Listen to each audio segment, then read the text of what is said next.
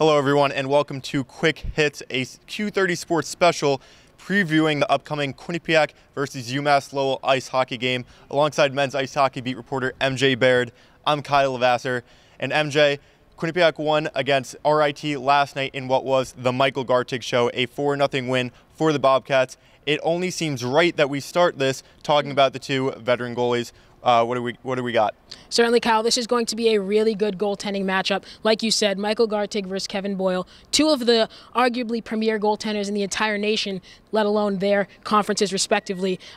Both have very good save percentage. Michael Gartig, he is leading the nation tied in shutouts, and Kevin Boyle, his save percentage, second in the nation, best in the ECAC. So there you go right there. They're the stats to prove it. And even in the games yesterday, like you said, Michael Gartig against RIT, shutting out RIT, when RIT probably dominated a lot of the first period, a lot of the offensive possession for some of the game.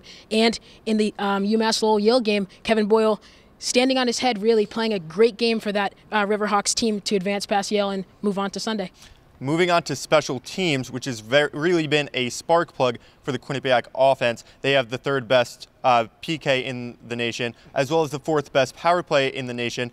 Let's focus in on the power play. Okay. UMass-Lowell, the 16th best penalty kill in the country, but they are very disciplined and limit the amount of penalty minutes. They have the least amount in Hockey East. What do we got for special teams? Yeah, so special teams I think is going to be crucial to this game. I wrote about it in my game recap. Check that out at q30television.com, excuse me. And, you know, the Quinnipiac power play, they pride their team on this power play. It's really good.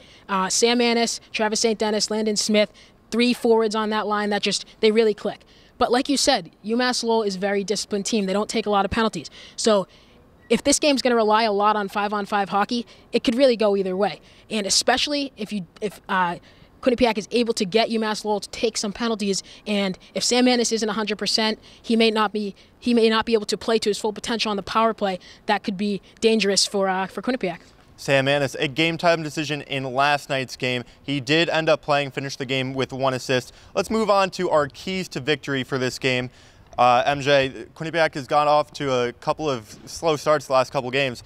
Do you think they're going to have to start soon, or get out to a start to win this game? Yeah, I do. I think it's very indicative of the UMass-Lowell season.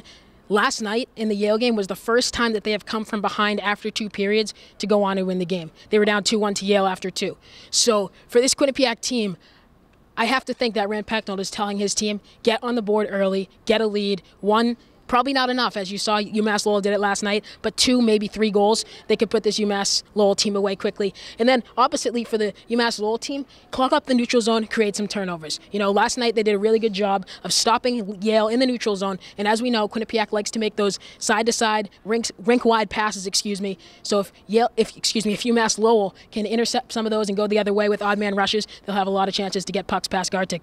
7:30 p.m. at the Times Union Center. The winner moves on to the Frozen Four in Tampa Bay. For all live updates, follow at Q30 Sports on Twitter. We'll be putting out plenty of content after the game, so make sure to check out www.q30television.com for it all. For MJ Baird, I'm Kyle Levasseur. Have a good one.